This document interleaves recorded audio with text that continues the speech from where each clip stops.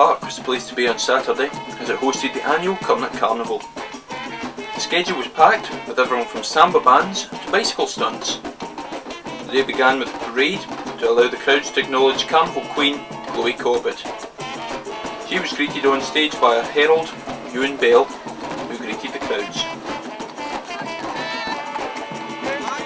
Welcome. To all good people from Cumnock area, welcome. And to all peoples of Ayrshire, Scotland, England, Ireland, Wales, Europe and beyond. Welcome to Cumnock Carnival 2011 and to the crowning ceremony of Cumnock Carnival Queen 2011, Chloe Corbett. We wish her well in all her duties in the coming year as Cumnock Carnival Queen.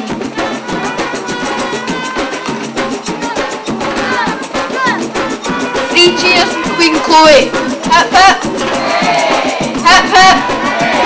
Hip hip.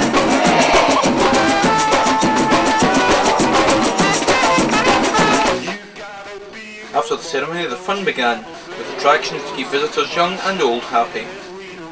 Music was provided by American band Trainwreckers, who were delighted to bring their unique brand of music to Cumnock, as towering Memphis Stax, Leroy Scott and Gatlin Axe Foreman from the band explained. Hang my head and cry. Come on, son. It's absolutely fabulous. It's great being over here from Louisville, Kentucky. It's the first time we've actually been at the Cumnock Carnival.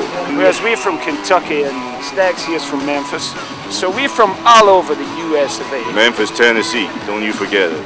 And we bring our own brand of music. Yeah, I think we like to call it USSR. That stands for Unlimited Surfing, Swinging, Rock and Country Road. Hell yeah. Hell yeah.